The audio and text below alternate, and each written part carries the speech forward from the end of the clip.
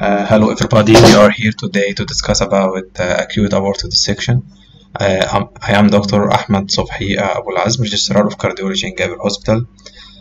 So first I will start with a case presentation like this one. This is a 53-year-old man presented to the emergency department with syncope. And this patient reported abrupt onset of severe sharp chest pain prior to the syncopal episode.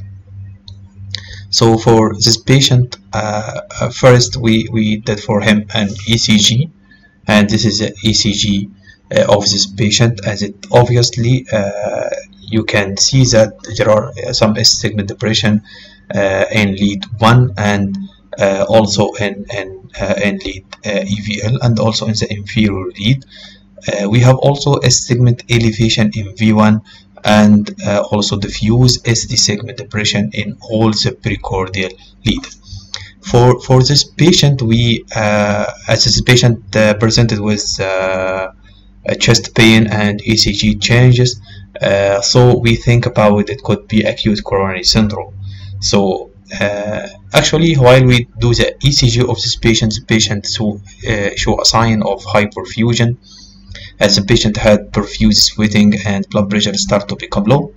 So we think about activation of the cath lab, and we give this patient antiplatelet and anticoagulation. Actually, in the cath lab, this is the angiographic finding. Actually, we go with the cath in the ascending thoracic aorta and then in the arch and descending, and after injection of the dye outside the coronary, we can see this something like aneurysm, and we have some tear here and also tear here. So for this patient, actually we shifted him to do CT aortography, and this is the image. Actually, this is horrible, as we have some dilatation of the ascending aorta, and you can see here is a spiral tear that also appear here, goes through all through the aorta. Actually, what happened for this patient? This patient is arrested on the table and died. So first we ask ourselves, what is the acute aortic syndrome? We have 3 types of acute aortic syndrome that we can start from here. The first thing is intramural hematoma, and as you can see, it is cause separation of the media of the blood vessel into 2 layers, outer layer and inner layer. Actually, it could started with that and then rupture inside the lumen to cause a penetrating ulcer, or it could be extended into the media and cause aortic dissection. Actually, what has happened, what is started, we cannot know. It may be started with a penetrating ulcer and then proceed to aortic dissection, or it may be started with intramural hematoma and then become like ulcer or dissection. So aortic dissection is the most common catastrophic of the aorta, 2 to 3 times more common than rupture of the abdominal aorta. And actually, if it is left untreated, 33% of the patient die within the first 24 hours and 50% die within 84 hours. The 2-week mortality rate approaches 75% in patients with undiagnosed ascending aortic dissection. So dissection of the thoracic aorta have been classified anatomically by 2 different methods. So the first one, we have Stanford classification, and also we have a DeBakey classification. As you can see here, we have a 3 type of DeBakey classification, and this is considered a surgical classification. Okay, the first we will start with type 2. Type 2, it means that the dissection involves only the ascending thoracic aorta, and if it is involved the descending thoracic aorta and all through the aorta, it is type 3, and if it is whole through the aorta from the ascending to go down, it is type 1. Actually, in medical practice, we depend on Stanford classification, not a DeBakey one. So for Stanford classification, we have type A if it is involved the ascending aorta, type B if it is not involved the ascending aorta. Okay, so actually we have another classification about the acute and subacute and chronic, if it is below 2 weeks, or if it is above 3 months, or if it is in between. So Stanford classification type A require urgent surgery and type B can be managed medically. In type A, it is associated with higher mortality. Actually, 1 to 2% of patients will die per hour. So we need for this patient to refer him urgently to the theater room. So actually, why this happened? This may happen due to rupture of the aorta or due to extension of the dissection. If it is rupture, it may rupture in the pericardium, cause cardiac tamponade. It may rupture in the pleura, cause hemothorax, and it may extend down to go to the valve, like the aortic valve, and cause valvular dysfunction, or the coronary artery to cause coronary dissection, and also it may go up to the great vessels, and also may go down to any visceral vessel and cause visceral malperfusion.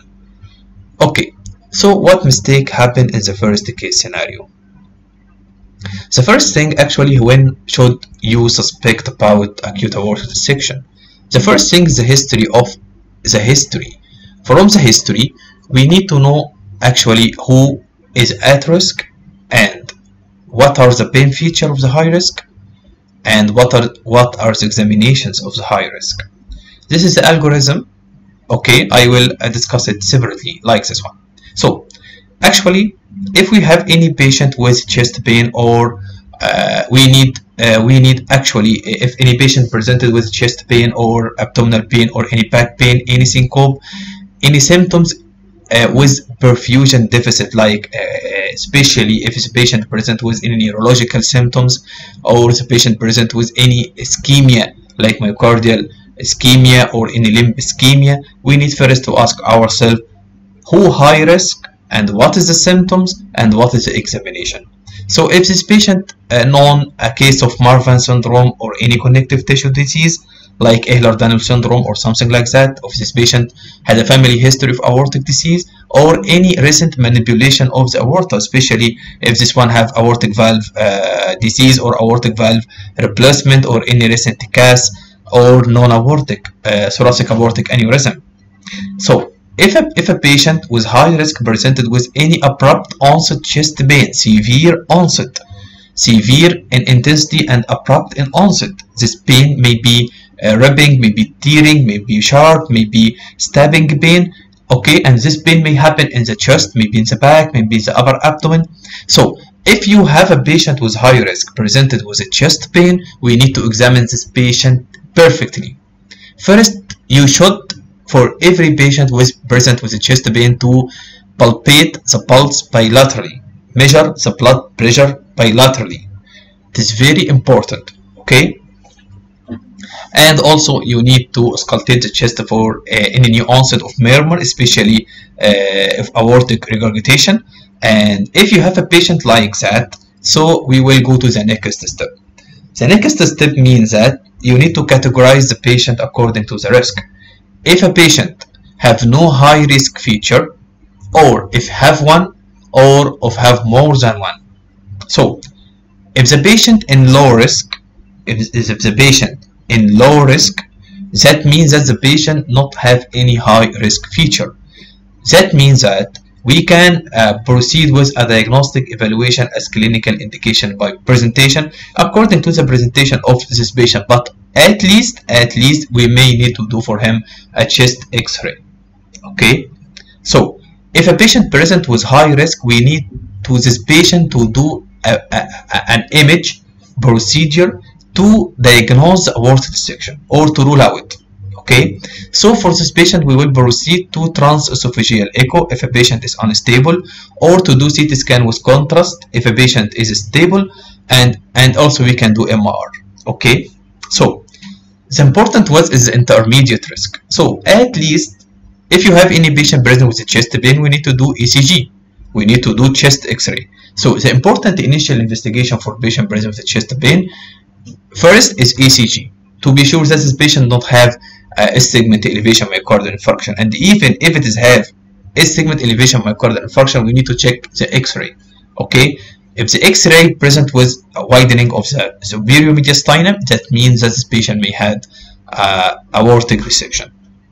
Okay, so Also, so if we do this image, we will reach the diagnosis of aortic dissection if present or not.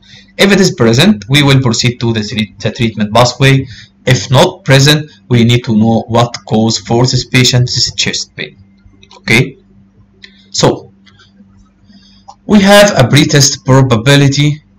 If the patient has a chest pain, one of the initial investigation we do is a D-dimer. If low probability and negative D-dimer, it rule out the aortic dissection and it's type 2A. And if it is high probability, okay, we don't need to do a D-dimer.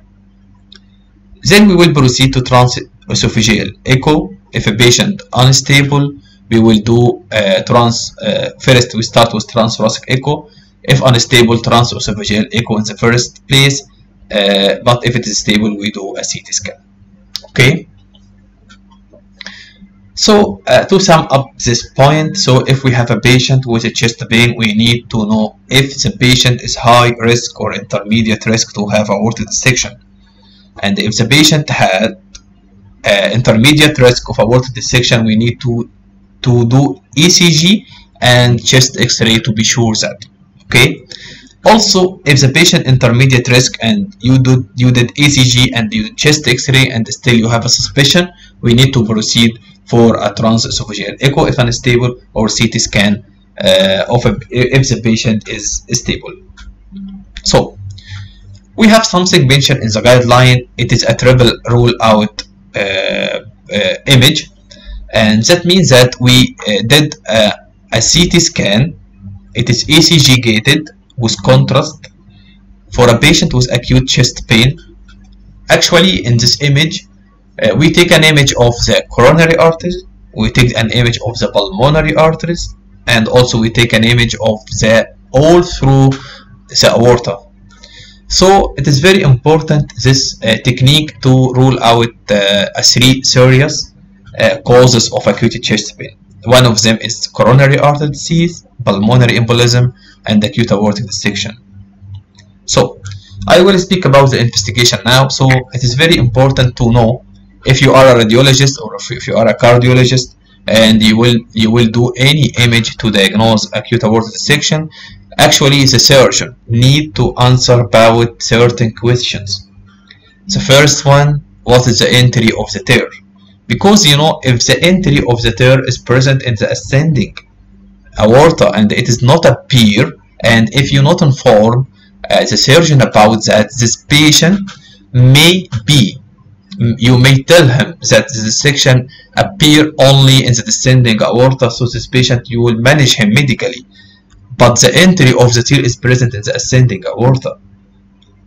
And also, if a patient have any re-entry tear, and also what is the extension, and very important, if you have a false lumen, it is thrombosed or not, because if it is thrombosed, that means that the instance of rupture will be low.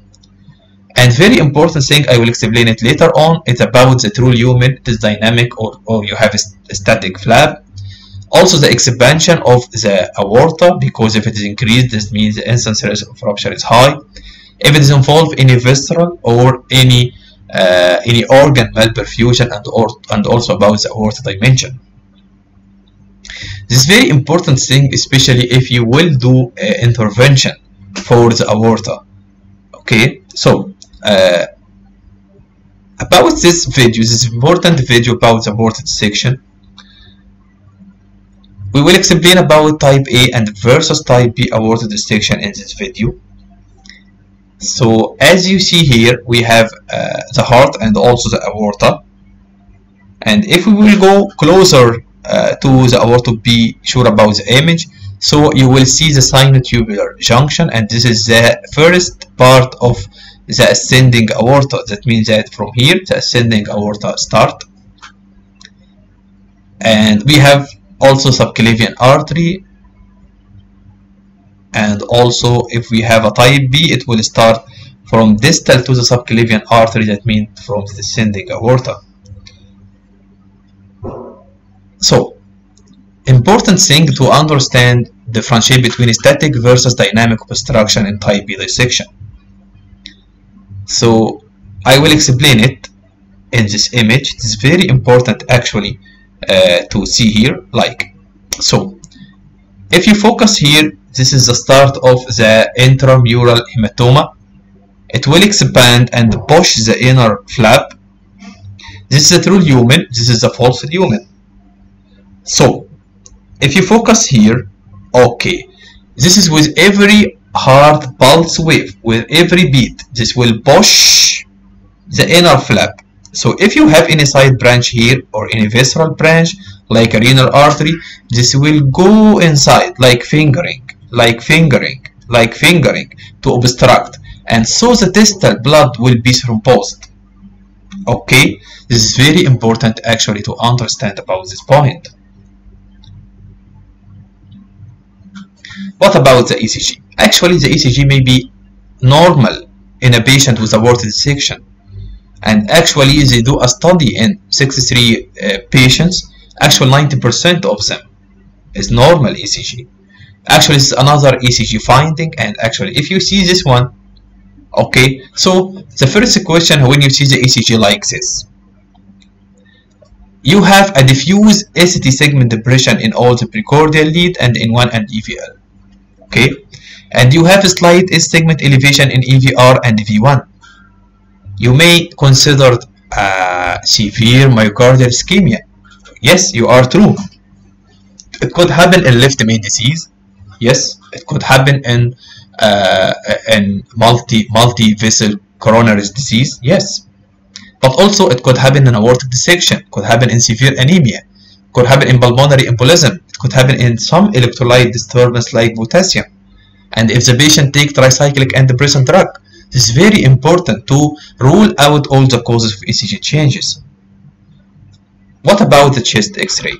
In a chest X-ray, actually in 62% of the patient, you may have a widening of the mediastinum. Okay, and like this. So the superior mediastinum is wide. You should suspect. And this one is a patient with aortic dissection, and he have a hemorrhage in the left pleura due to rupture of this aortic dissection. You can see the widening of the mediastinum here, and with heaviness of the left pleura. So the important thing in the CT scan, and actually it is very important because it gives answer a lot of questions that I ask you about the importance of the image for the physician or for the surgeon. And sensitivity and specificity around 95%. And it's very important to give you a confirmation about the type of the lesion and the location, extension, and the evaluation of the true and false lumen. So you can see here, this is a CT scan, this is the ascending aorta, and you can see a flap here. Okay, and this is the arch, aortic arch, and you can see a tear here. And this is the descending aorta, and you can see a tear here. So, what about the echo? We have a transthoracic and transesophageal echo. Transesophageal echo has a great sensitivity and specificity than transthoracic echo. And actually, transesophageal echo is accurate like a CT scan and MRI. It's very important. It could be a bit side echo, transesophageal echo. You can see here this transesophageal echo, and you can see here the flap. First one, you can see here the flap. Okay, and this is the descending aorta. Okay, you can see also the thrombus and widening of the aorta. And you can see here the turbulence of the flow into the descending aorta, and this is a false lumen, this is a true lumen. Okay, so this is very important echocardiography. Actually, it's a transesophageal echo. They will explain a very important one. So this is the descending aorta, and you can see this is a true lumen. Okay, and this is a false lumen. You can see the true lumen is very smaller in comparison to the false lumen. Here, this is the false lumen, this is the true lumen. This is what I explained previously about the dynamic flap. Okay, it's very important image actually to see.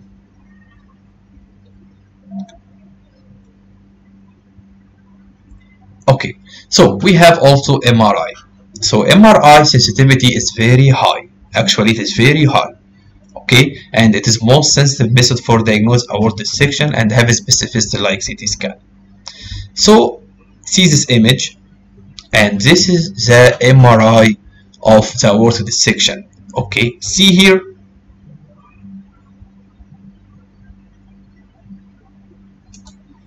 Look to another time. See here. What is this? What is this? This line is represent acute aortic dissection. So we have something in the ER. It's called FAST. This one is due for any patient present with trauma, and actually if any patient present with chest pain, we need to do FAST. Okay, I will start this video, and it is very important to understand. So I will explain it. You have, this is a CT scan, okay? You have a probe of ultrasound and also small probe for echocardiography or to see the vessels. So you can see here we have this one in the epigastrium. So a very important image you need to see now. Okay, what is this? This is the liver, and this is the aorta, and you can see here this flap, this moving flap. This is very important actually to do if you have a patient with aortic dissection or suspect. So we have a type 1 aortic dissection, and we need to refer him for open heart surgery. And if you have a type B uncomplicated, we will give medical therapy, and if it's complicated, we will do a TEVAR. So I will explain it later on. Okay, so for type 1 aortic dissection, we will actually, this patient mortality rate is very high, 1 to 2% per hour. We need to do urgent surgical intervention, and the aim of the surgery is to cut and replace. Okay, so the area of the aorta with the intimal tear usually resected, cut and replaced with a Dacron graft, and according to the site we will determine the type of the surgery. For this patient, if not operative, the mortality will be 50% in the first 48 hours, and if operative, the pre-operative mortality is 25%. It will decrease to half, and actually by 1 month the mortality rate will decrease to 90%. It's very important. But we have a serious complication. Actually, serious complications are rare with the ascending aortic dissection, and if the dissection involves the arch, are more complicated than those involved with the ascending aorta. The neurological complication may be 80%. It's very important, actually, maybe 18%. So for optimal repair, actually, as I mentioned before, we need the important image to answer about a lot of questions. The first one, if the valve affect or not, because if the valve affect, we will do a replacement of the valve also, especially if it's the aortic valve. If the coronary ostia affected or not, because if it is affected, we will do reimplantation of the coronary arteries into the graft. And the supraaortic arch, if it is affected or not, we have a two kind of operation we can do, this end-to-end grafting or island technique. Or if you patient present with any neurological symptoms, that means that if no, it means better outcome to interfere for a patient with present with neurological symptoms less than 5 hours from the initiation of the symptoms. And if you have any malperfusion syndrome, we will do a surgical plus heparin treatment, or we can do a fenestration of the intimal flap. So I will explain this. The first thing, if you have only the ascending aorta affected, we will do a Dacron graft like this. We will cut from here to here and put this graft. But if you have some of the arch affected without the great vessels, so we will do a hemi-arch replacement, a replacement of the ascending aorta and part of the arch. But if this dissection extended up to the descending aorta, we will replace what? Replace the ascending aorta and the arch, and we will stop at here. And we will do this like Hebride, and I will explain it later on. Also, if you have some part below the subclavian artery affected, we can do this. It's called total arch replacement. This very big surgery. Okay, this is what we called island. That means that you will cut all the great vessel and implant them into the graft if the dissection involves the great vessel. So let me explain to you how can we do this kind of surgery.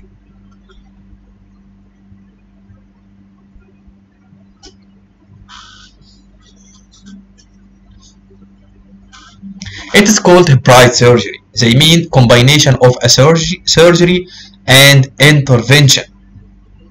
Okay, so if you have any dissection involve all through this part, so what will happen? You need to change, you need to replace the ascending thoracic by surgery, and you need also to replace from here to here by intervention. So the surgeon will open the chest of the patient and will put a Dacron patch here, but before it, we need to do that. See here, we will go by a catheter from the femoral artery and we will go up. This is the section happen. See? Okay. He will open and cut it. But we need to cover also this part. So we will go up from the femoral artery and here to appear to the surgeon. The surgeon stay here. Okay? And then we will bring this. What is this? You can see here now.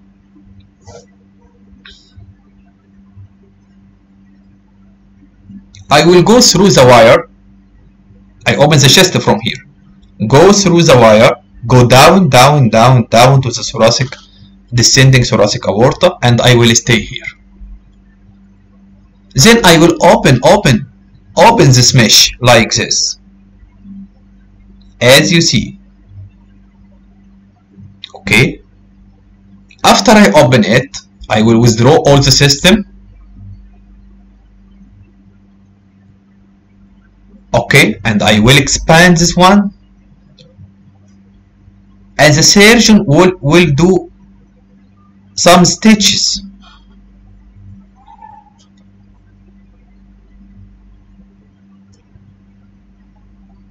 Okay. Yes, this is finished. So I will do some stitches here to fix this one. Okay. Then I will make this like an arch and ascending aorta. So I will bring all the great vessel, connect them here, and if any problem with the coronary, I will connect the coronary here. This is very important. It's called Hebride. This is very important procedure. In type B dissection. So in type B, we should ask ourselves if a patient complicated or not. Complicated, that means the patient have severe pain or uncontrolled hypertension. The patient had malperfusion. The patient had any sign of rupture, and the extension of the dissection increase and the aortic start to be acutely expanded. So the aim of the treatment is what? We need to close the entry. We need to close the entry and covered by a membrane covered stent. And we need to expand the true lumen to redirect the blood through the true lumen. And if you expand the true lumen, you will induce thrombosis in the false lumen and make it hard. So you will decrease the chance of rupture. And you will need to ensure the flow to the visceral organ. So first you need to ask yourself if this patient candidate for TEVAR or not. If not, you will do a surgery. So like this one. We have a rupture here. So you will go up by a wire from the femoral artery. Over this wire you have a stented graft, and you will, by a balloon, expand this stented graft. So what will you do? You will cover the proximal entry tear, and this is first and very important thing. And you will direct the blood through the true lumen, and you will cause compression of the false lumen to make it thrombosed like this. This is very important. Okay, you can see here. Actually, this is used to cover aneurysm. The idea is the same. This is the grafted stent. Dacron cover a stent. This is stent over a balloon. We have a delivery system. Okay, this stent this is the delivered system. Okay, this is the stent here, very long, if you can see, and this is very thick. So you need to make a tear inside the femoral artery to go through by this delivery system. If you can imagine, this is the aneurysm and it looks like the dissection. This is the idea. The idea, I will put a graft stent here to redirect the blood. Okay. Also, this is a graft stent. So I will go through until you reach the dissection or you reach the aneurysm, and you will expand this like this. You will finish the expansion, and this is under the screen. Okay. Okay.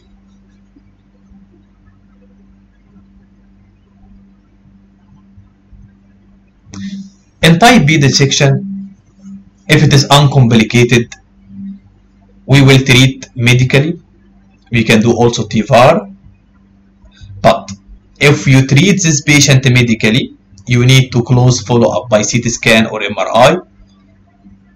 That means that every 3 months in the first year, and every 6 months in the second year, and then every year. It's very important if you treat any patient with type B dissection. That means that dissection is distal to the subclavian artery, distal to the left subclavian artery, and if it is uncomplicated. Okay.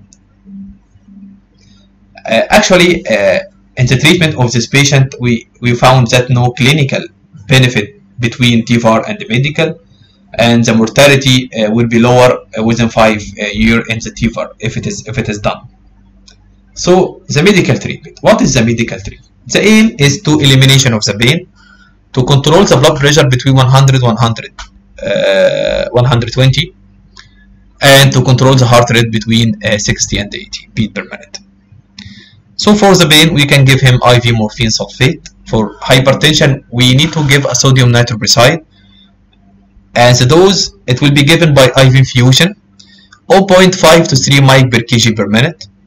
And for the heart rate, we need to give IV beta blocker, and if it is contraindicated, we can use a calcium channel blockers. So we can give esmolol, and actually the available one is labetalol. Labetalol given as a bolus, 20 to 80 mg every 5 to 10 minutes to 80 and 300 mg total dose. Okay, it's very important. So for home message, the diagnosis depends on clinical suspicion, and you need to check for dissection prior to administration of thrombolytic in a patient present with chest pain and ECG changes. The important thing, if any patient present with chest pain, you need to measure the blood pressure in both arms and also palpate the pulse in both arms. It is very important message. And also, if any patient present with chest pain, especially if the ECG show no ST segment elevation myocardial infarction, we need to do for him a chest X-ray. Thank you very much.